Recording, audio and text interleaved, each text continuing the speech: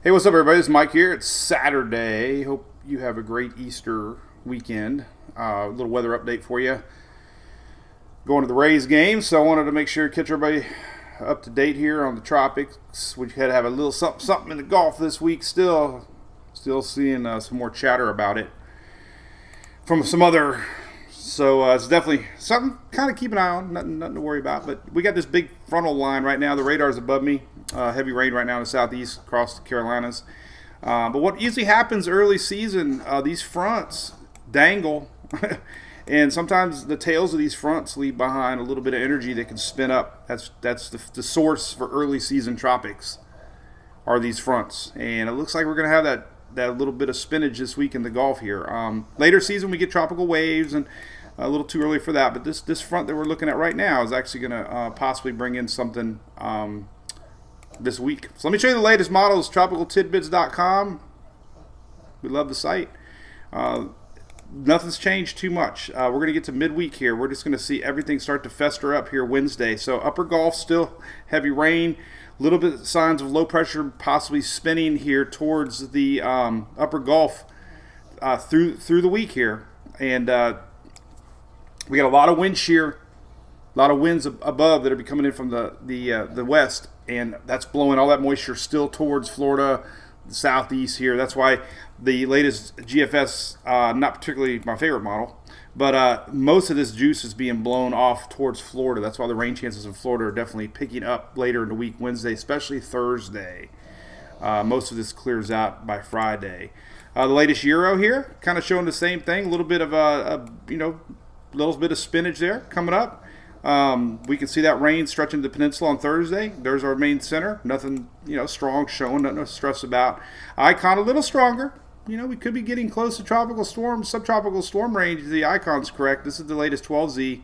That normal pattern, or this consistent pattern we've been seeing, is this thing getting pulled to the north. There's a high pressure building in over here that's going to pretty much drive the center this way. But again, all that moisture, along with wherever this sucker, ends up, will bring a lot of rain. So the icon's really good model. It's interesting, right around 1,000 millibar. Could bring some winds to the upper Gulf, but again, heavy storms possibly later Wednesday into Thursday for the Florida Peninsula. The latest Canadian model is being run now. Let's pull back to 12Z, and you can kind of see the same scenario. Weak low pressure coming up through the middle to the end of the week there. So most of it's gone by Friday. The good news for most folks is that by Friday, let's go to the Euro here, take a look. Most of this stuff's gone by Friday for at least the upper Gulf in Florida. The East Coast then might get some of this on Saturday to watch. Whatever's left could bring in some storms in off that Gulf Stream. Thought this was interesting. Sign that the tropics are slowly waking up. This is a tropical probability map we use a lot during the season.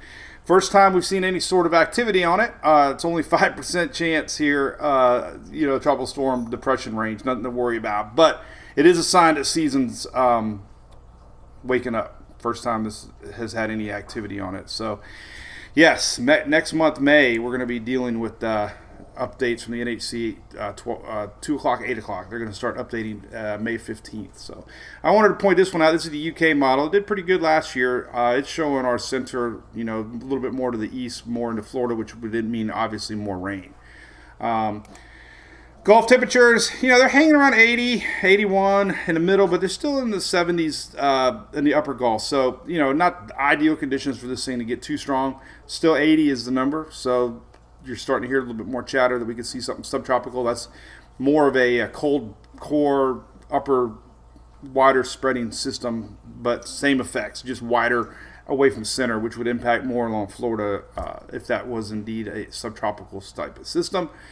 Upper level wind shear, we've been monitoring this a lot. It is going to be clearing out towards the end of the week. There's still a lot of wind shear. These brown colors, strong winds, 60, 70, 80 miles an hour knots above. And like I said, wherever our system is, these winds blow all the tops of these storms to the east. And that also keeps it from developing into anything too strong. So it's going to be welcoming for Florida, depending on whatever happens here with the rain. You can just follow the rain trail. It's going to definitely bring rain along the southeast coast. It all depends on where it sets up, but there is going to be rain coming this week. And of course, Florida needs it. Latest drought was released this Thursday. Most of the peninsula is in a severe drought. So Mother Nature trying to even things out this week. So still nothing official. This is where you're going to want to look here if the NHC decides to make a little yellow circle. But right now they're not. So nothing really to worry about. Just rain's coming. Have a great Easter, like I said. I hope you're having a great weekend. We'll see you live Monday morning, 9:19 Eastern for the Daily Brew. All right. See you.